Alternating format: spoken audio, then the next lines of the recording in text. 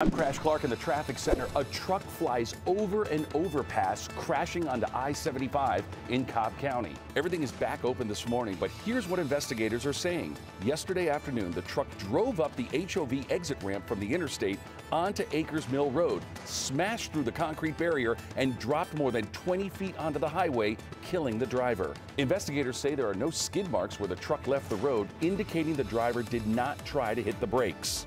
Thankfully, no one else was hurt.